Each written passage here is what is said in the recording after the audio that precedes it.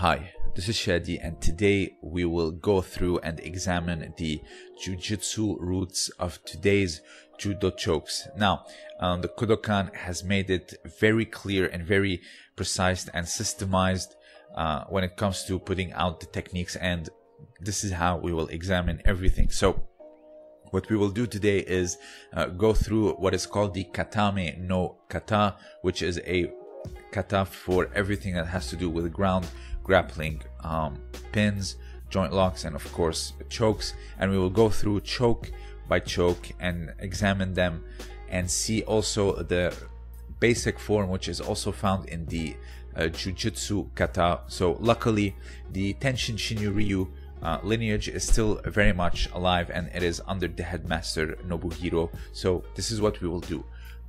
We will go through both katas of Judo and Tenjin Shin'yō-ryū Jujutsu and see how they evolved, and also go through the variations of these chokes in competition, because what the Kodokan actually did, or Kano Shihan actually did, was name them according to a principle. And if the name has the principle, if you translate it correctly, and this is how you understand which choke it is and how it evolves. So a lot of the time people will evolve a choke, add a little bit of details to it, but they will still fall under the same principle. And this is what we will do. Like I said, first we go through the Judo kata, see the basic form, and then see a little bit of more of variations, and then see it in the Jujutsu kata and see how it was, or how the context of it was. So let's start first with the kata juji jime, which is like a mixed grip cross choke. It is the first choke or strangle performed in the Katame no kata. So here we see it from the mount position. It is one of the easiest ways to obtain this shimewaza, and here we see it, like I said, the first one in the kata, or the series of shimewaza within the kata. So let's see a few variations of it and see it in Jujutsu. So here, let's see this from the back. You are actually sliding the collar from the back, and here trapping it and scissoring with your arms all from the back. When you catch your opponent's back, or ushiro gatame, pay close attention to this variation, because this is very crucial when seeing it in the old days. So here let's see the multiple variations. You have nami juji jime, which is both of the palms are down, and you basically you are still performing the same mechanics, scissoring the head with the lapels and strangling by applying pressure on the carotid arteries and restricting blood flow and get the tap. Here we see you have Gaku Juji Jime, which is both palms are up. And finally the first form, which is the Kata Juji Jime, which is like a mixed grip, palm up and palm down. And here you proceed to choke. Very similar. The setups might differ. Here let's see it from open guard.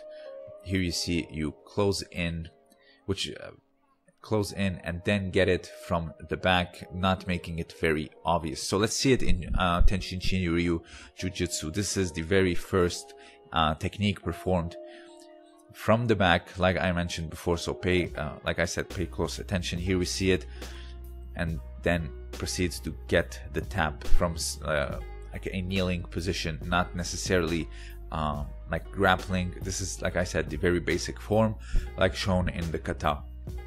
Here you see he performs an escape by liberating his collar and getting back up. Now let's get to the second choke, which is a very intriguing choke and very versatile as well, which is actually the Hadaka Jime, or the naked choke. So naked choke meaning there's no need or use of the gi or the collar in order to perform the choke. So anything using your clasping of the hands will be considered Hadaka Jime, or also with the legs, arm and legs. There are multiple variations. So here we see this is the basic form. Let's see it again with Kodokan footage. You're clasping the hand. Here particularly you are pulling your wrist towards you, thus choking by crushing the trachea. So this is one form of Hadaka Jime. here, let's see it again. So you have what is called trachea chokes, where you're crushing the trachea, and also you have blood choke. Here we see, for example, clasping the bicep and passing it around the head. This is a blood choke, you know, suppressing the carotid arteries from delivering blood to the head.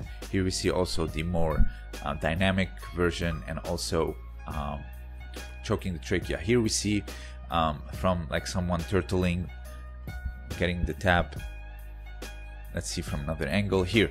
Let's see, this is from an old Tenjin Shin'yō-ryū Jujutsu scroll from the 1820s, I believe. You see it, the basic form, which is found in the Katame no kata. So here we are seeing the preservation of it through Judo as well. So Kano Sensei was a student of Tenjin Shin'yō-ryū. Let's see it now here in competition in 2019.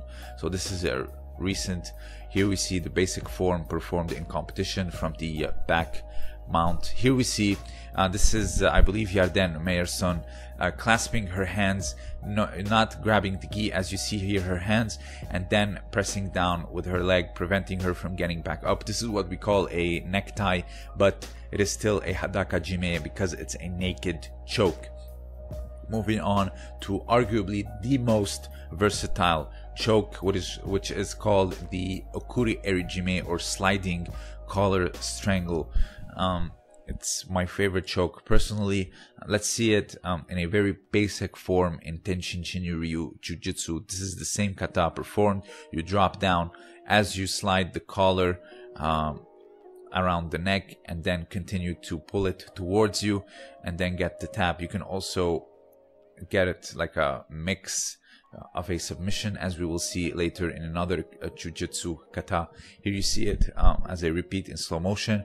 You drop down, so it's coming from a stand-up position. Hence, there was no newaza like today, because this is not of a sports Jujutsu, but rather a self-defense oriented like the old days. Here you see like a haragatame with okuri erijime. So let's examine the Kodokan forms of okuri erijime, because it did indeed evolve quite a lot with the evolution of newaza with the Kodokan. So here we see the basic form.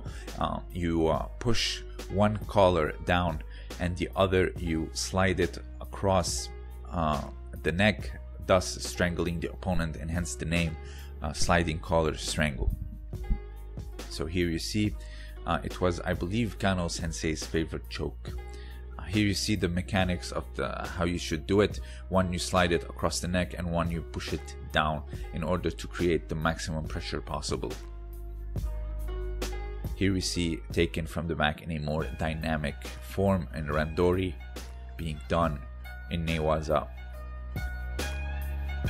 So here, this is what we call the clock choke, very famous variation being done in competition in Judo and in Jujutsu.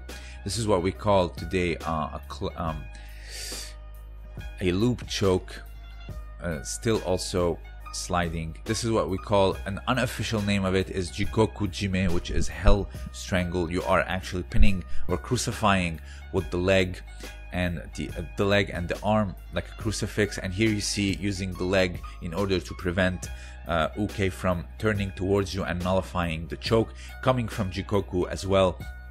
Here you are strangling. If they turn towards you, they nullify the choke, but if you actually press down, this is like what you call like an inverted quote-unquote kanto choke. There is an unofficial name for it, hasami jime, or scissor choke. Let's see more evolved variations in randori. Here we see Krista Deguchi like putting the leg underneath the head, preventing the turn away from, let's see it again, and also hooking the leg with her own arm. This is what we call a bow and arrow choke. Let's see another form, like the basic form of bow and arrow, what we call bow and arrow, all considered okuri erijime. Here it's also Krista Deguchi, one of the best at this choke. Let's see here. Here you see like a inverted quote-unquote kanto choke as well, all considered okuri erijime, sliding the collar across the neck in order to choke. The next one in the kata is the kata ha jime, or the single wing choke. It might look like an okuri erijime, but you are actually performing a little bit of different mechanics. Let's see a little bit more in details. So here you see kata, ha, jime. You single out one limb, you isolate it, you grab the collar deep, and then you go underneath the arm, isolating it, thus the form like single wing, and then you proceed to choke by actually pushing your forearm against the back of the neck of uke, and you have the arm well firm in the front, and thus choking them. This can be like a trachea choke easily when you are pushing, because you are not sliding the collar and reducing blood flow to the head. You are actually pushing the forearm to the front, and here with your hand on the other side helping it. So here let's see it standing in an old Jujutsu kata, the Tenjin Shin'yō-ryū, very similar. Here you see isolating and pushing the forearm to the head and choking. Let's see it again standing, because you know these old koryus were mostly for self-defense, not so much for randori or sports like judo or BJJ or sambo. So here let's see finally tsukomi jime, which is like a shoving choke. You are grabbing the gi and actually like really pushing with like a fist on the neck. This is more of a trachea choke rather than reducing blood flow. It does reduce, but more when you are like punching down with your fist. It does tend to how do you say, damage the trachea. It can easily do that. There is also a very rare variation which is also called the necktie. We'll see it here in a second. Let's see here.